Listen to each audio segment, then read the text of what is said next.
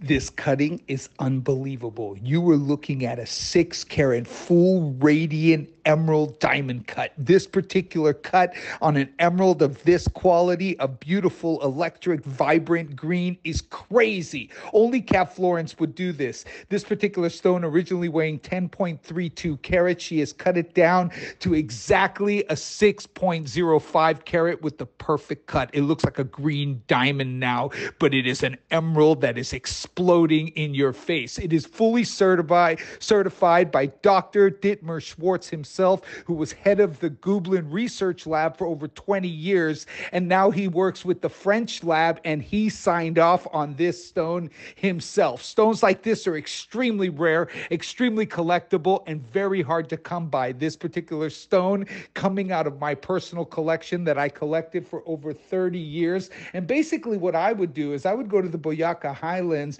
and go up to the Muzo area and all the different locales, and I'd buy rough material or buy cut stone or whatever I could get my hands on, and then I would basically export it to either Germany, the US, to Thailand, to wherever I could sell the material, because that's my core business. But I'd always hold back the one piece of rough or the one stone that never needed treatment, the stone that was great in its natural form.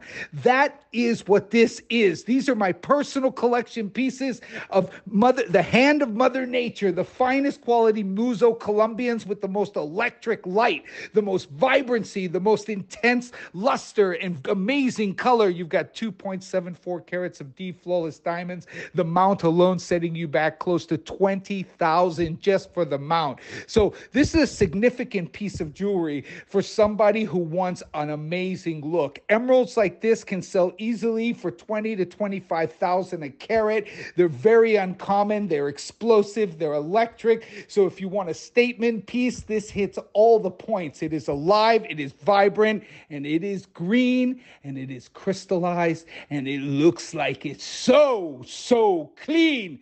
That Muzo Colombian like this is just very, very uncommon.